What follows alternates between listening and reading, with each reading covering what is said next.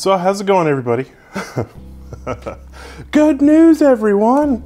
I've managed to borrow a 2990 WX.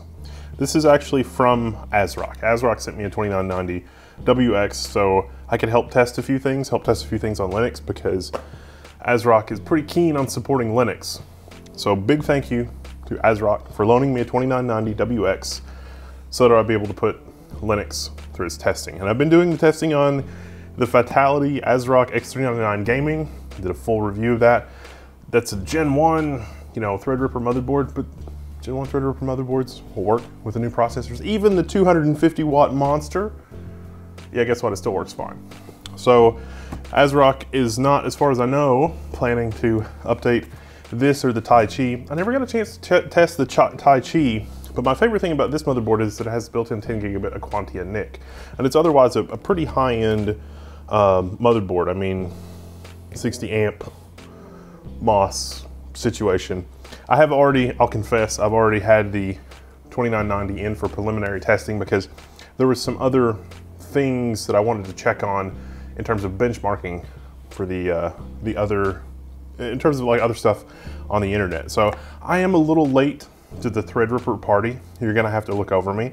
I should have the 2950X sometime after the end of August, sometime after August 31st. So depending on when this video comes out, I'm not real sure. But I did want to do an early video to say, if you were thinking about the 2990 and you were leaning toward the X399 Gaming Fatality and you weren't sure, yeah, it works fine. You will need to use it in a case that has a lot of airflow. This guy, when he's allowed to really stretch his legs, is gonna use 400, 500 watts. Now, with the TDP, the default TDP settings on this CPU, 250 watts means that you're gonna be running 3 gigahertz to 3.4 gigahertz all core. Almost all of my testing so far has been done under Linux. So 3 to 3.4 gigahertz all core isn't bad. And 4.2 gigahertz, honestly, you're gonna see that on more cores than you might think that you would, just in terms of power delivery requirements, heat management, that sort of thing. So for CPU coolers, so far, I've tested the Deepcool Frizen, which is, I mean, some people think the name Frizen, like Fry Ryzen, is an unfortunate name, but that's fine. It's for Ryzen, it's Frizen. I don't know, it's fine. It's a tower cooler. I don't have the Cooler Master tower cooler to test it, but I do have the Gen 1 and the Gen 2 Intermax TR4 coolers. Now I know what you're thinking, oh, you can't, the Intermax TR4 cooler had major problems, blah, blah, blah. There was a minor manufacturing defect in some TR4 coolers from Intermax, but under warranty, you can get it replaced. So if you bought a TR4 cooler and you think that maybe it's not performing like it should, you can check it out and see if it's gotten clogged up or the fluid's not flowing like it should. And Intermax will replace that first gen TR cooler with a replacement under warranty or whatever. But there's a new version of that out that really is just some minor tweaks with that and a slightly different fan configuration. But that's a 360 millimeter radiator in both configurations that I have. And so we're gonna test that with this to see what sort of insanity we can get into. Maybe upgrade the dev station. That's what I'm thinking about. Also, I'm really curious, what are your workloads or what are your proposed workloads? So let's talk for a second about, since I didn't get it early and I could do my own benchmarks, let's talk about the top 2 benchmark sources in my mind on the internet. That's Ian Koutras's stuff from Anantech. Just his benchmarking automation skills are second to none. And I've tried to replicate some of that automation, and it turns out that's actually fairly pesky to do, even with auto hotkey. Like, the level of automation that I'm used to for the automation stuff that I use, that's more on the Linux side, more like the Phoronix tools, is a little bit, let's say, more repeatable. And with auto hotkey and scripts and PowerShell, it's not nearly as repeatable. So good job, Ian Koutras, on your benchmarks and all that kind of stuff. And it's awesome. So looking at the benchmarks on Anantech, showing that the 2990 will regress sometimes compared to the 2950. I think we can fix that. I'll talk about that in a minute. And that's mostly on Windows. So there's also the Phoronix Test Suite. And the Phoronix Test Suite comparison between Windows and Linux, I did a deep dive on that. And the Phoronix, the Phoronix Test Suite, Michael Larabel, very good, very awesome, great to have the tool, or better to have the tool than not have the tool. But in some of the benchmarks, it seemed like when I was trying to run it, now maybe I'm doing something wrong, I don't know. But when I was trying to run it, it seemed like for things like 7-zip, it was using a different version of the 7-zip binary on Windows than like a precompiled Windows binary, because I mean Windows, it doesn't expect you to compile stuff, versus Linux. And so I wonder if some of the advantage there on Windows versus Linux is not so much scheduler related as related to old binaries. I'm diving into that, but I don't have that yet. But if anybody has any specific insights into that, let me know. Also ran into some, like, trying to replicate things like John the Ripper. I'm using Fedora, and so like libSSL is a problem trying to run John the Ripper benchmarks on Fedora, because even though I have the devel versions installed, it doesn't think they're installed, and I don't know what else I need. And there's a couple other benchmarks in the benchmark test suite that I would try to run to compare apples to apples, and running into problems there. But this video is mainly about what I can tell you about this and that, and also error correcting memory. So this is a glorified vlog. I'm sorry, but this is all I've got right now. This is crucial memory. So I'm working on an insane build, maybe with 128 gigs of memory. Now, most people don't need ECC memory, so I'm gonna have 128 gigs of non-ECC memory and 128 gigs of ECC memory. The ECC memory that I picked up is from Crucial. It's 2666. This is the fastest, as far as I know, error correcting memory that you can get on the market. And it's based on Micron chips, because I didn't really, well, there were other choices, but I really wanted Micron, Samsung, something like that. 2666 error correcting, 1.2 volts. The timings on this kit are a bit loose. They're by default at 2666, it's 20, 19, 19, 19, 39. However, at 1.35 volts, everything runs fine with 15, 15, 15, don't quote me on this, but I think 32. I'm gonna save a screenshot of the BIOS from the X399 fatality, and we can use that in the video and see what we're doing. So, error correcting memory. Now, did you verify that error correction is actually correcting errors? Yes, yes, error correcting is actually correcting errors. The error correction code in the Linux kernel is there, and also the hardware notification for single bit errors and dual bit catastrophic failure if that region of memory is in use. All of that is in place. The one bug that exists has to do with secure encrypted virtualization, SEV. So this is another gotcha or thing, or just a post-it note to remember when you're dealing with Threadripper. The new Agiza update on Threadripper 2.0, 1.1.0 point stuff, or 1.1 point something. That's the new one. I think it's not out for every board yet, but it is available in version 3 and beyond. 3.3 is what I used for testing on the X399 so far. That version of the Agiza is problematic with newer versions of the Linux kernel, and that has to do with platform security code. This is bad, because this is the kind of thing that makes Linus Torvalds' blood pressure really high, because you don't break user land. And so what happened was changes were accepted into the kernel before there was a corresponding Agiza update, and there is a bug in the module and or a bug in the Agiza that tries to enable the SEV, Secure Encrypted Virtualization, I think, extensions on Threadripper, when really that's an epic CPU feature. And so that kernel module just hangs and crashes the system, and it's really bad. So if you are trying to get Threadripper up and running and you're losing your mind, it's that platform security processor. That's the problem. And we're gonna talk more about that on the Linux channel. There's a bunch of forum threads about it. We've got a bunch of people fixed up on our forum, helping them recompile their kernel, helping them roll back the kernel version. We've already helped dozens of people. So if you're in that boat, sorry, working on it. There's a bug for it on Red Hat. I think there's a thread for it on Gigabyte's forums. I think everybody's forums, you know, ASRock, everybody I think has got this. If your BIOS has the option to disable SEV, you should be okay, because the BIOS on this ASRock board is advertising support for SEV, but it's not actually a thing on Threadripper CPU, so you have to disable it.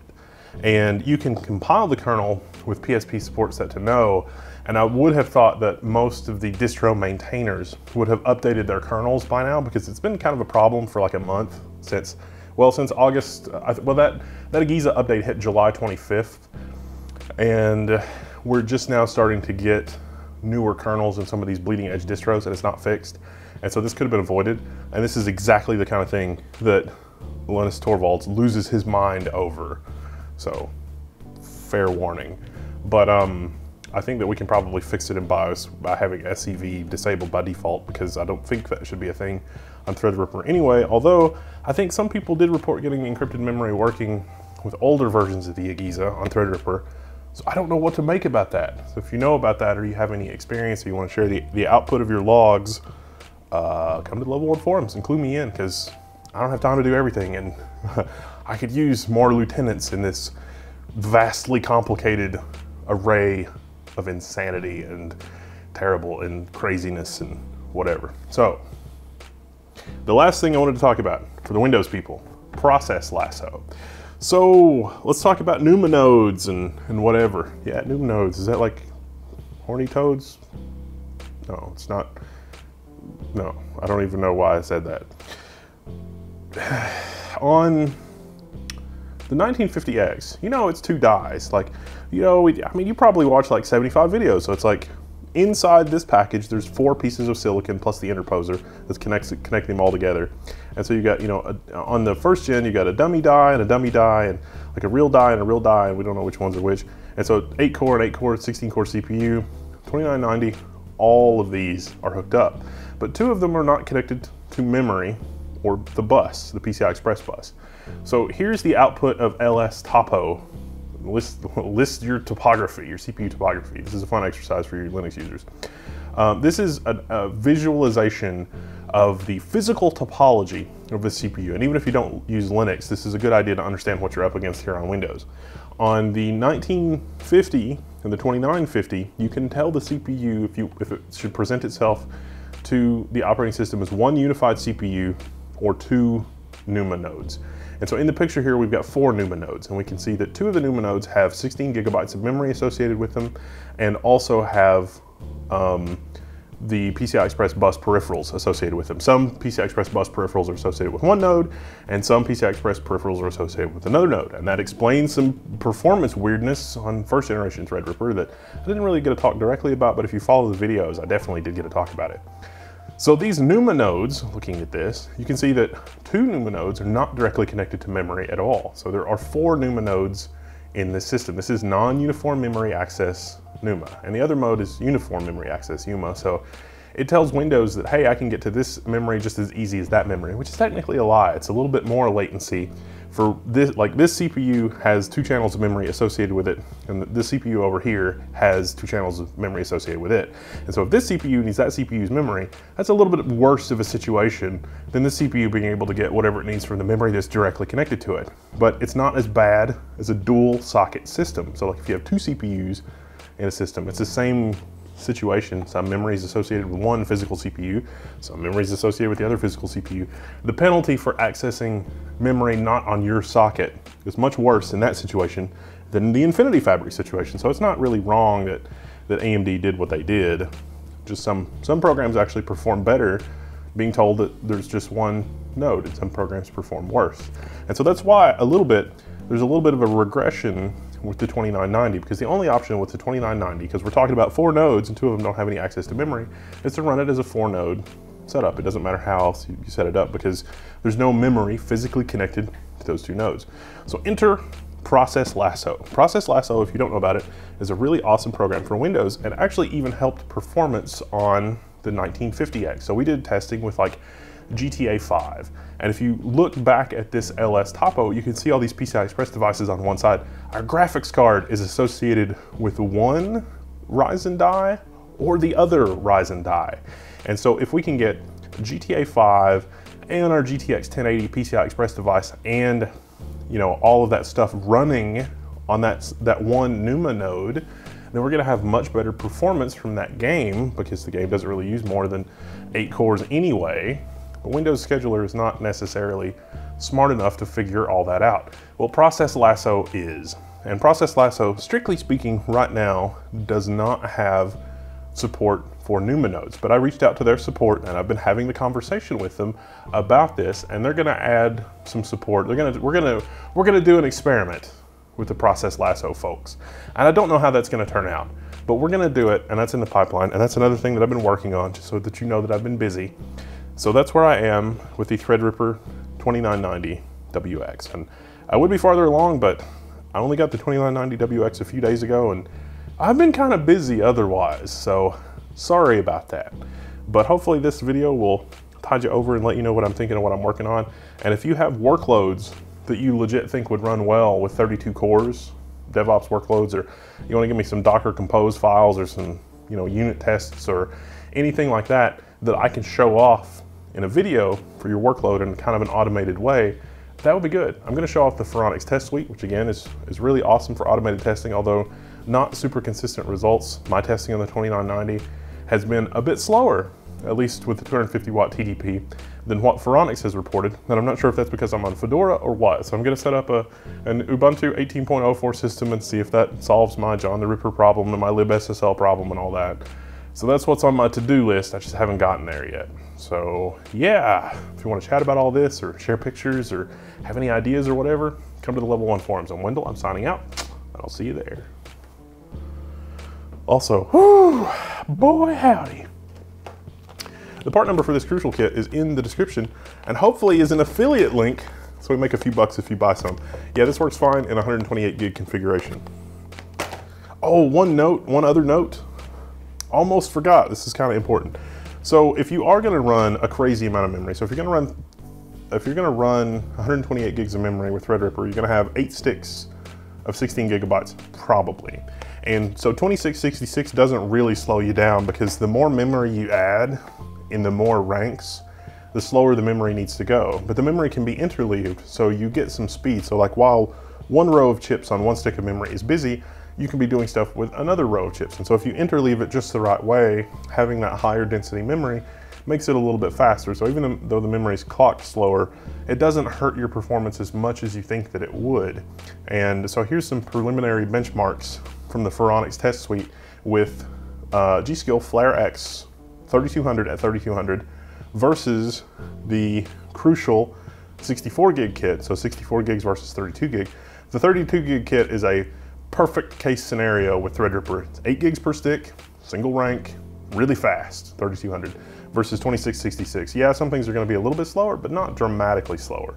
So not really a big deal. And 128 gigs, basically 2666 continues to work as normal. So no big deal.